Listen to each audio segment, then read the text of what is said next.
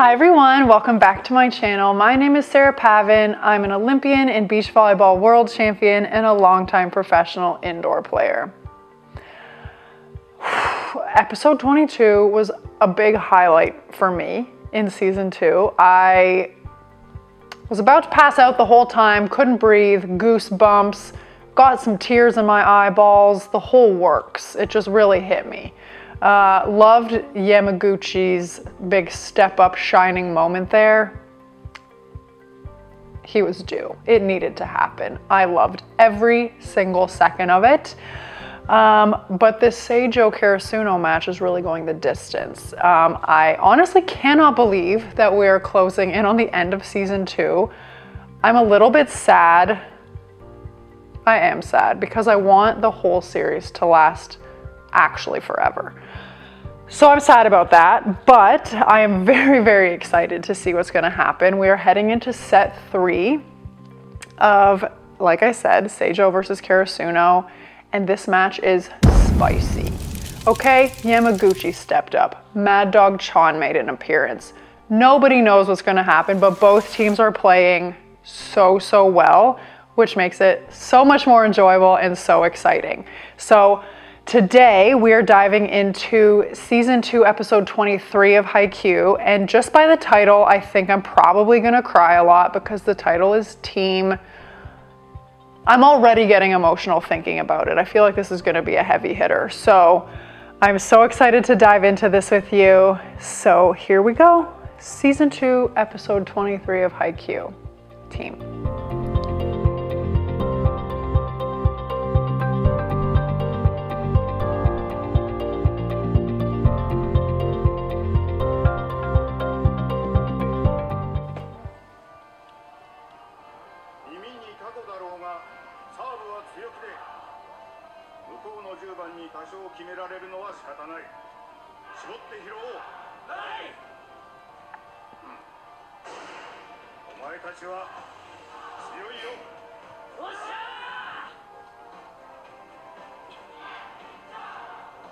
No comment from Mad Dog.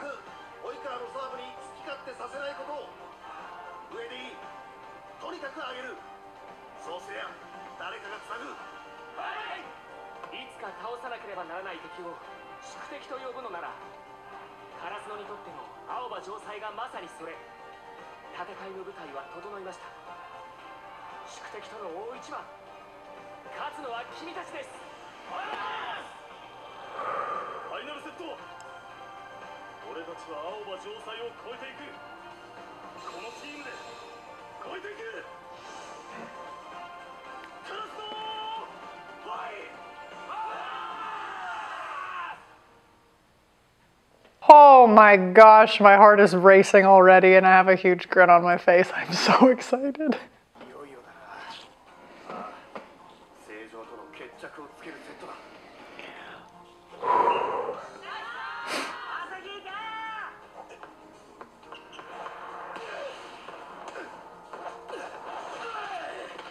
Okay.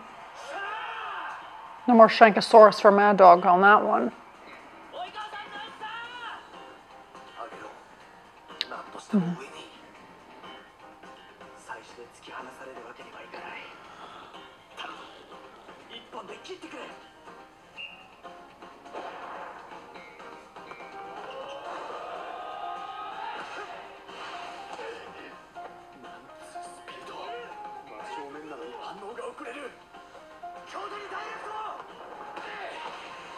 Dang it.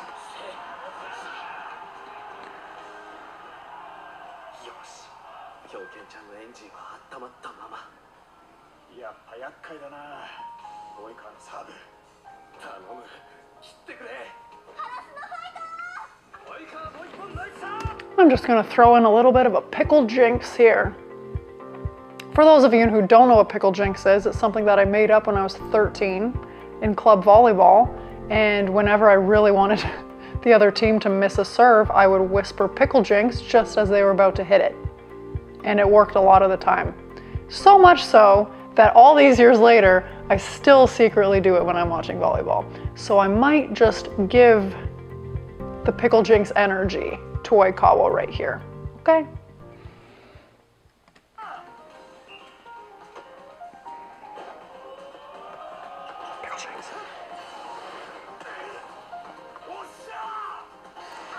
It didn't work great, but they got it up. I'll take it. Ooh. Nice swing.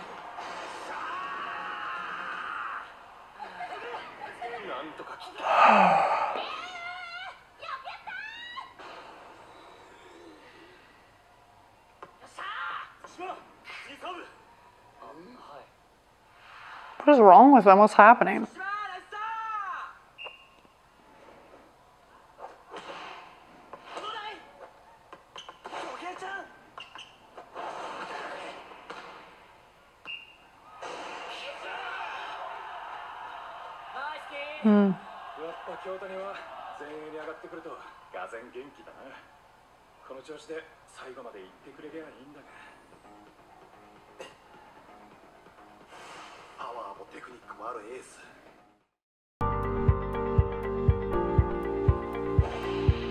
How's Asahi serving again already? Oh. That had a great curl to it, yikes.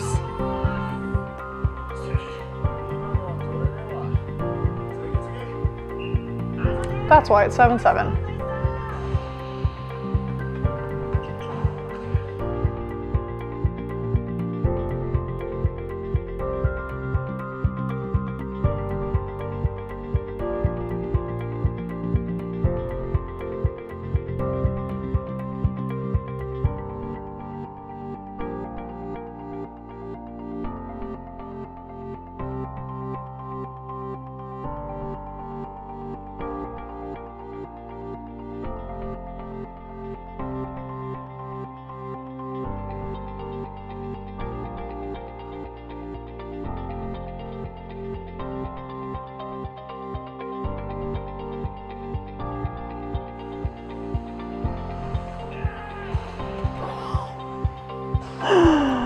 Oh, I love the little grin on his face after he blocked him too. I love it. Love to see that.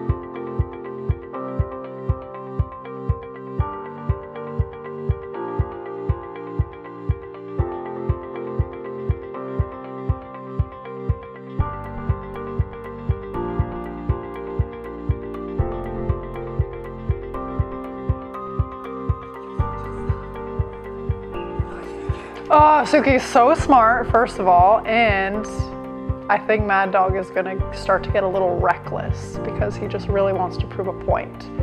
So he wants to beat Tanaka because Tanaka is making him look silly on the block, just like hitting straight, hitting off his hands, and so like Mad Dog wants to get back at him, and so like now that Suki's messing with him too, I think that Mad Dog, my prediction is that Mad Dog is gonna start losing control and making very bad choices. Not that he doesn't do that already, but even worse than usual.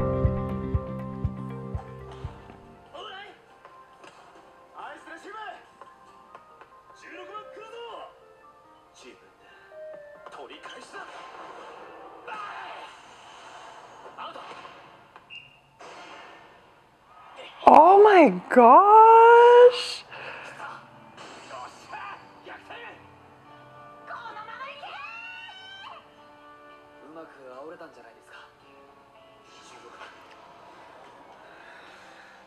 Genie Sarah strikes again, okay?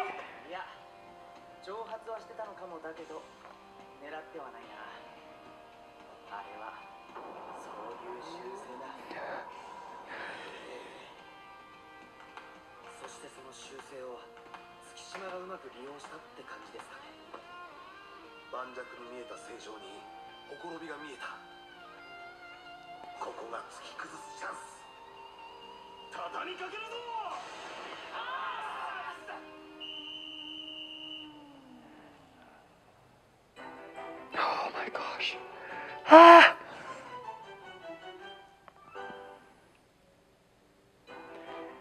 I have something to say.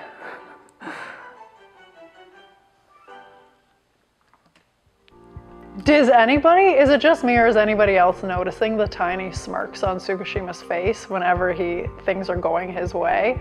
He switched places with Tanaka on the block, got the stuff block, and as he landed, he kind of was like staring him down, smiling, and then the Mad Dog hit the ball out, and as it went out, you could kind of see a little grin on Tsuki's face.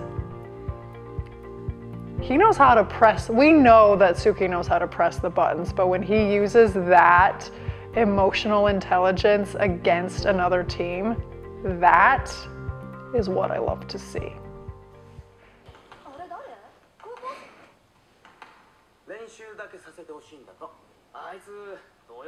We're getting the Mad Dog backstory today?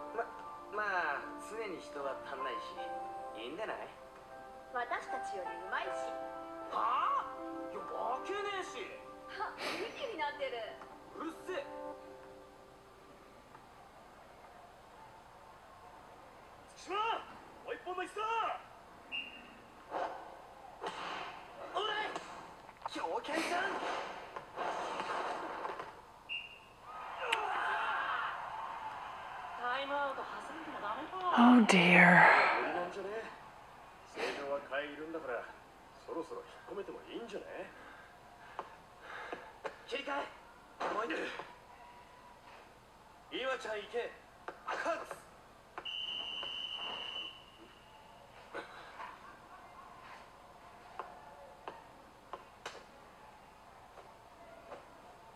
Kunemi's back.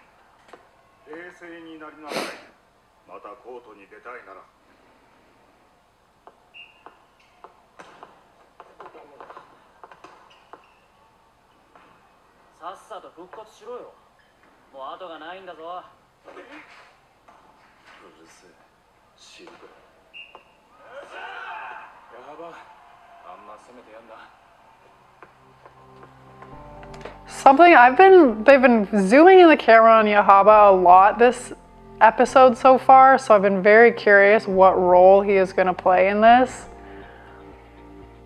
I like that he called out Mad Dog because I'm sorry, you're struggling. Do not pout on the bench, okay? Bad teammate. But something is going to happen with him. Yeah, I don't know what.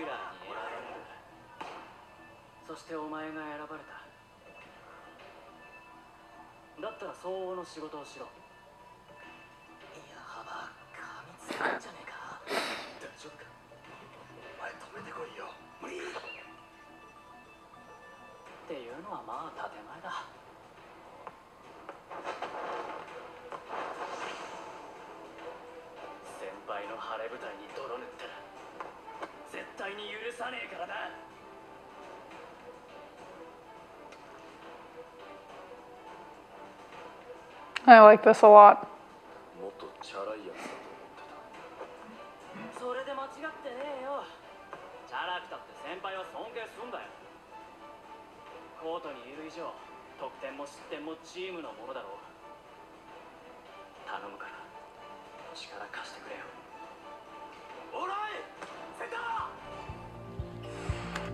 I respect that so much.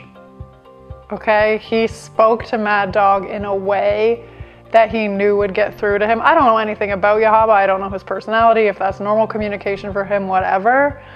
But he addressed and treated Mad Dog in a way that Mad Dog would then respect him and value the words that he was saying. And like that for me is what it means to be on a team. Like not everybody communicates in the same way. Not everybody has, you know, the same motivations or reasons for being there or wanting to give a full effort, etc. Like every single person on a team is different, but being able to understand those differences and like use them to come together as one is like teamwork to the max. That's volleyball to the max. And so that interaction was so good.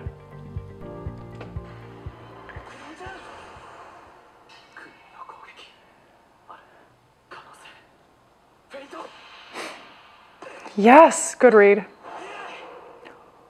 Oof, beautiful. That jump set.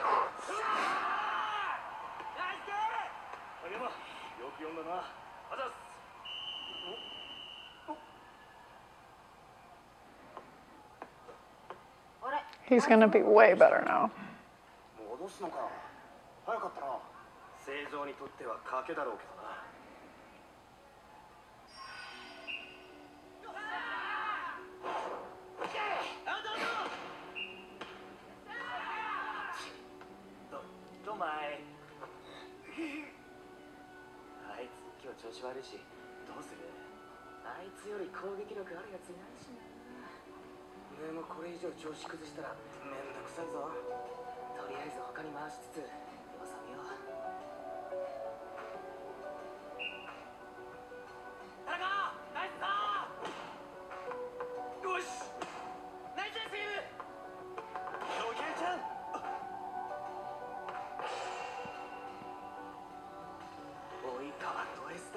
No.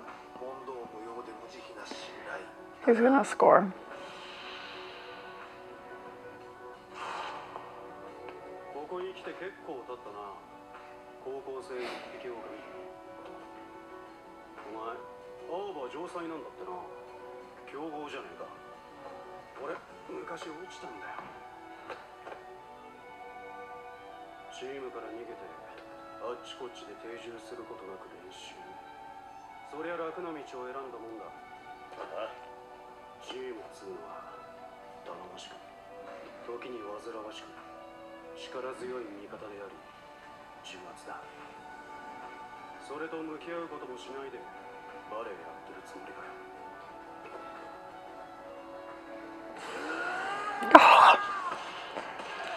Holy crap.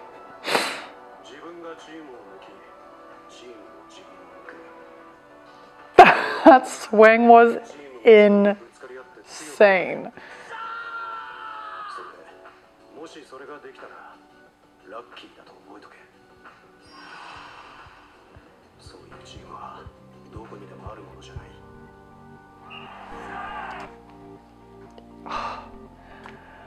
I knew this would be a deep episode. I'm not crying yet, shocker, but I think that that is so true, and especially in volleyball, because volleyball is one of the only sports where no one person can do things on their own. And so that connection between teammates is so necessary. And it's not even that you have to like the people you're playing with or be friends with everybody you're playing with. Like, that is just unrealistic. You're not going to get along with absolutely everyone, but like I said, if you can like find that like level, even playing ground of like, we are working towards this common goal together, we will hold each other accountable. Your team becomes almost like a mirror to you, and when you look at them, you see what they see in you. So I feel like, yes, as somebody who is probably misunderstood, as Mad Dog is, or difficult to deal with for whatever reason,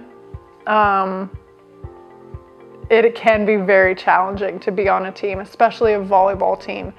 So that advice is like so perfect, and I have a huge smile on my face because I also dealt with things like that, being like a super quiet person and being perceived as being standoffish or elitist or whatever, and it's not that at all. It's just that I'm like by nature very, very quiet. So that speech spoke to me a lot. And also that swing was probably the most insane swing of the whole season, so let's take note of that as well. Well done.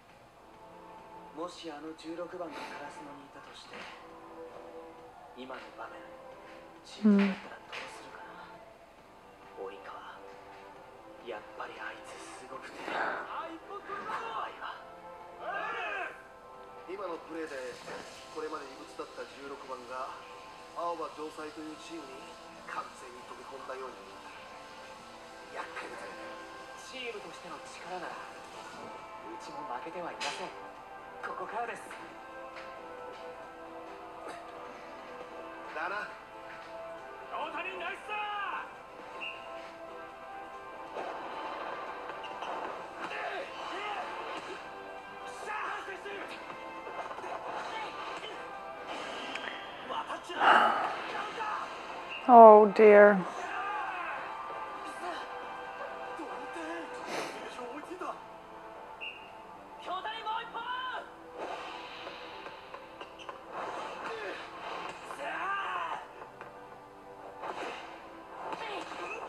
Wow. That was a great dig. Oh, knocked him out.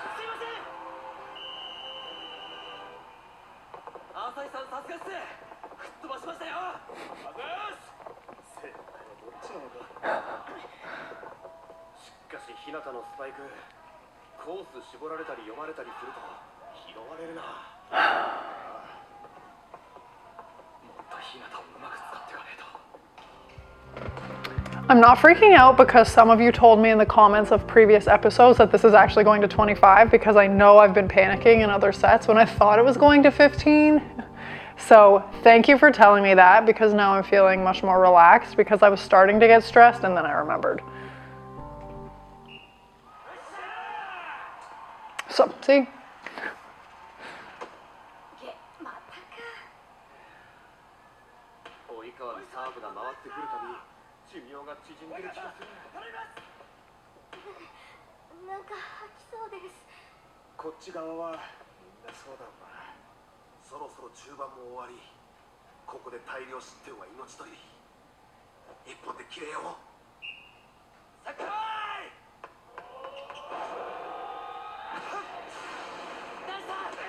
Oh, come on.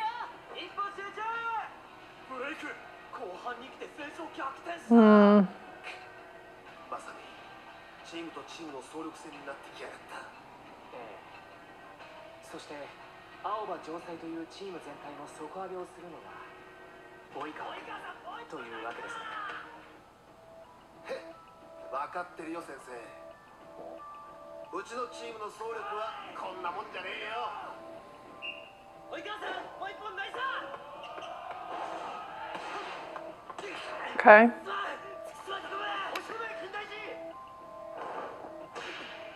Yes, because he hit it second. That is the trick.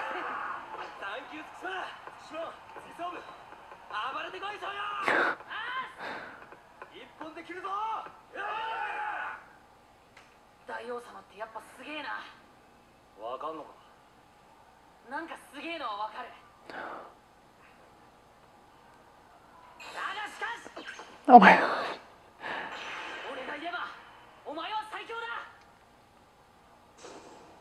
Okay.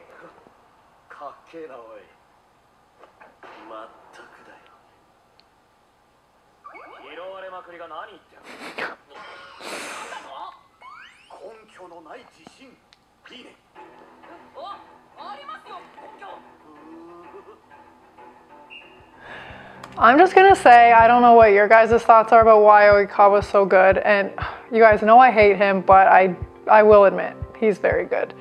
For me, he is so good, A, because he's consistent, B, because he makes the players around him better, and C, because he is very, very good at making adjustments. And that adjustment piece is something we just saw with Kindaichi. So those three things for me are what make him the great king. I hate to call him that, but you know what I mean.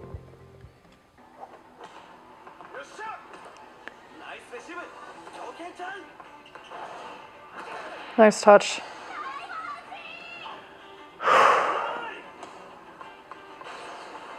Don't set it out, his set somebody else.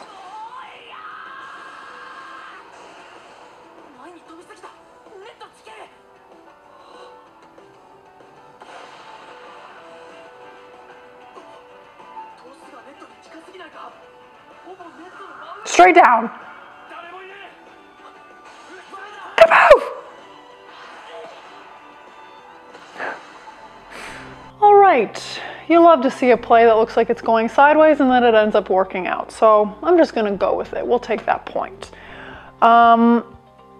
Okay, so I did not get as weepy as I thought I would. I did not get weepy at all, but there were some really, really good lessons in that episode about team and things like that. I do, however, want to get a little deeper dive into Mad Dog's backstory, so hopefully that will be coming at some point, but we all knew it was happening. This set 3 is gonna go the distance, so my heart is racing like crazy for every single play. I really think this is gonna come down to the wire. Someone is gonna be heartbroken here, for sure. Both teams are playing such good volleyball. So it's gonna be heartbreaking no matter what. I need to really prepare myself for this next episode, but we are finishing it off. I don't think there's anywhere further to go after this, unless this is similar of season 1 where I thought there was 24 episodes and there was 25. Who knows? I could be wrong. But you guys, we're almost there. So hit me up with your comments below. I love all your insights. And I mean, as always, I would love it if you would like this video, subscribe to my channel, and we are closing in on the end of season 2. So I'll see you next time for episode 24. Thanks, guys.